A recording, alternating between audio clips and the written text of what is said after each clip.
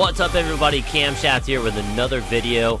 Today we are going to talk about something that everybody asks me about. It's difficulty of cryptocurrency mining. What is it? How does it affect how much I'm going to make? Is the difficulty bomb real? Who knows? Stick around.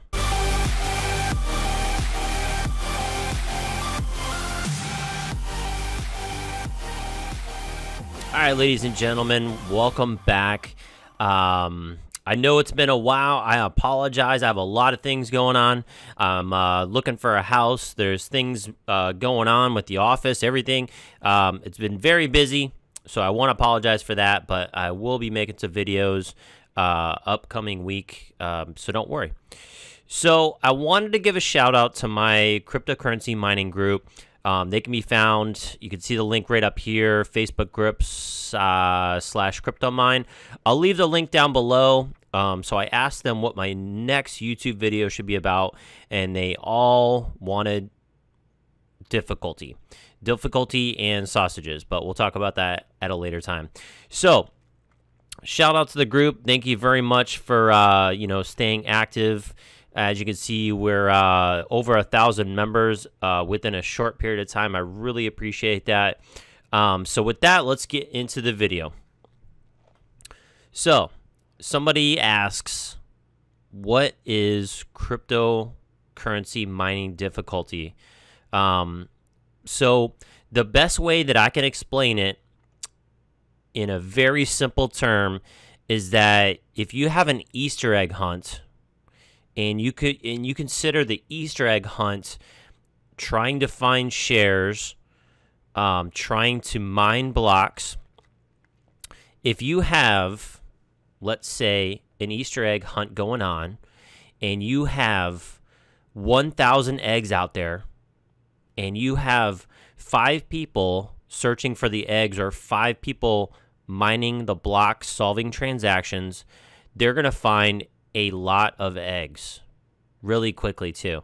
So let's step back and think about those same 1,000 eggs out there, and you have 500 people out there looking for these Easter eggs. They're not going to find as many, right? It's going to take longer. It's going to be more difficult. So think about the finding of the eggs as a difficulty of how many shares you can find, how many blocks you can mine. So think about it in that perspective as we go forward in this video. So one of the things I wanted to show you is a website that I commonly use. It is coinwars.com. And if you can see up here, you have, a few different options, drop downs. So if we choose cryptocurrency charts and we go to difficulty charts, this is where we can start. And, choose your coin of liking. So we're going to talk about Ethereum today. So we're going to click on Ethereum. It's going to load up here, and then you kind of get a chart view, kind of like you would a stock or what have you.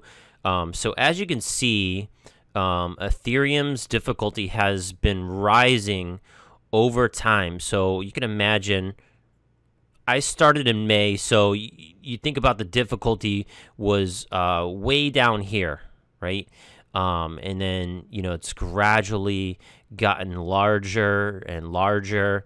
And we had this big spike right around August, especially on August 24th. You can see it just popped up, and then all of a sudden on the 25th, you had, down here you're at 17, and up here you're at 22. So it just popped up like crazy. Obviously the price rose, so that has something to do with it. I think some big mining farms were switching over some of their miners, maybe from Bitcoin. Maybe they chose half of the farm to go over to Ethereum. Who knows? This difficulty will rise and fall over time. So I'm looking at a weekly period here. You can see it kind of dips down and it goes back up. One interesting thing that I found today was that if you take So here's another chart. You can actually find this in here too. This is the network hash rate chart. So think about this you think about your hash rate for your miner, right? Usually in mega hash or a terahash if you're way up there. So you can, if you look back, let's go back 3 months. Yeah, let's go back 3 months. See how it's kind of gradually gone up, and so has how many people are mining has gone up as well. And you could see those pops. So it's kind of a representation. As more people are mining, the hash rate is going up. So therefore, we're trying to look for all these Easter eggs. It's making it more difficult. So think about it in that respect. You can see, even if you did it down to a weekly chart, the weekly charts are going to be very, very similar. Take a look at them side by side here.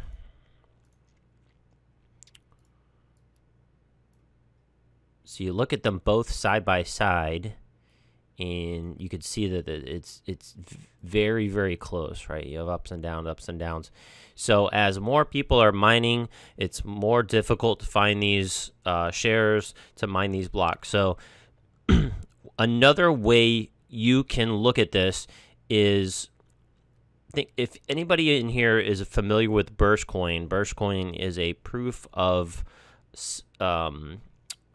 space, so how many terabytes you have that you're mining with. So let's just look at this pool. This is pool.burst Team USA.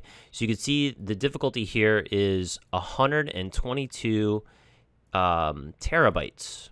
So if I have at home, I think it's like 40 terabytes.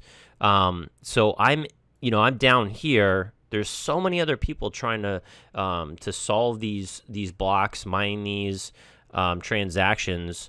So you can think, as this goes down, which usually this fluctuate throughout the day, it may go down to 80,000. I see that I'm able to find more shares, to mine more blocks much quicker. So let's move into the space of the price versus the difficulty. So in order to do that, I'm going to go back to when I first started mining. And as you can see, this is the date up here. So May 11th, you can see that at only 97 mega hashes per second, this is the average. So this is what this is based off. I was able to mine 3 Ethereum per month. So let's go forward a little bit.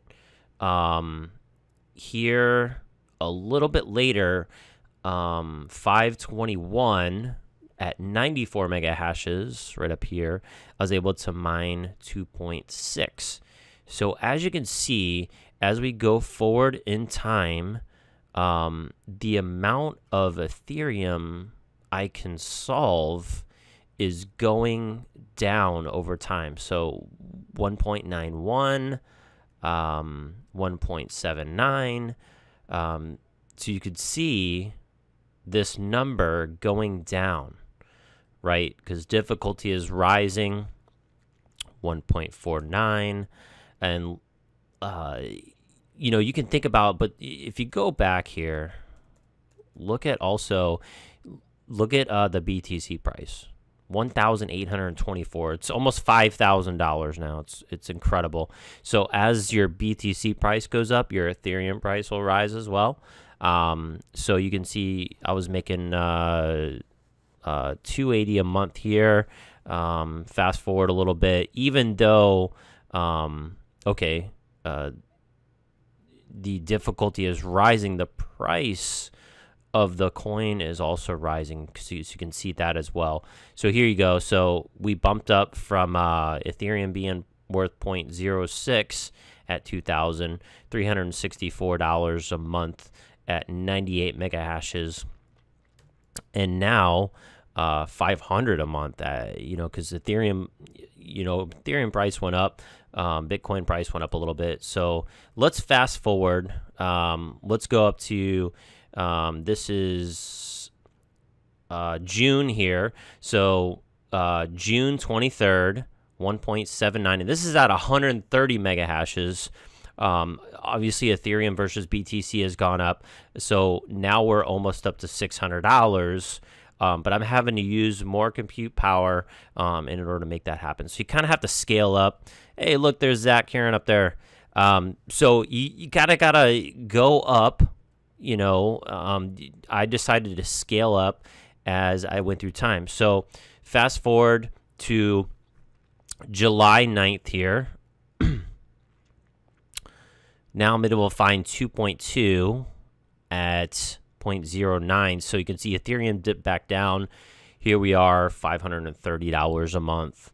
Bitcoin price is nominal. It's about half of what it is now. So we continue, and you can see that as we go up, everything changes, right? Ethereum price changes. It's kind of like the stock market, right? You're not going to make the same every single day, every single month. That's just not going to happen. So here we are. Let's go into the current month on the 1st. I'm able to, at 285 mega hashes, find 1.57. Wow, what a dip, right? So, but you could see BTC is up, right? So everything is kind of going up. Ethereum is at $392. So I'm making $619 per month at the current price. And if you go, here's, okay, 624. And I thought I had one more slide, but maybe not. Let me see if I can find it. So here's today. This is such a great example. This is on the 1st. 9/1. I'm mining 1.59 at 288, and I'm getting $624. Now, fast forward, the price dip. See, 391 at 4,800, and then 344. See how he dipped down there? I'm solving more Ethereum because I added, right? I'm at 290 now as opposed to 288. But the price went down. So my mining per month has gone down. You know, remember when I was making 2 to 3 Ethereum, and now I have to use this kind of compute power in order to make this. But it really depends on the Ethereum price. So if Ethereum, let's say, was at, you know, the current price, let's say 1.5, and this was worth 600, wow, you know, that's $900 a month. So you're really going to be looking at this. I know difficulty changes over time, but we're expecting the rise in these prices over time as well. So I hope that has answered a lot of your questions for difficulty. If you have any more questions, please leave them in the comments below. With that, I hope you all have a great Labor Day weekend, and we'll see you next time.